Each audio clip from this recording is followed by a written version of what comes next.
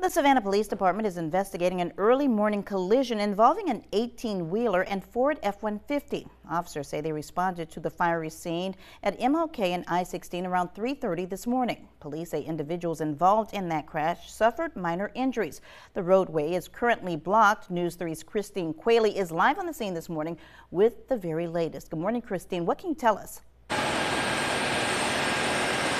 Yeah, Kim, so we are talking about a crash that just happened around 3 a.m. this morning, and as you can see behind me, we have some cleanup going on right now. There is sawdust everywhere, which came from one of the trucks. According to SPD, I talked to a captain just a few minutes ago, and there was a truck coming from I-16 and then a vehicle going southbound, and that's when the crash happened.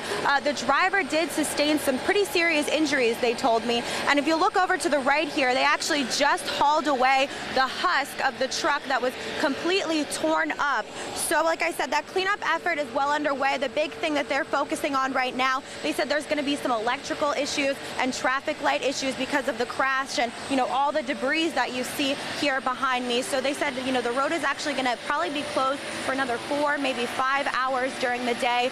So if you are going to be coming this way here on MLK and I-16 and you normally use this ramp, you should definitely look for an alternate route. Kim?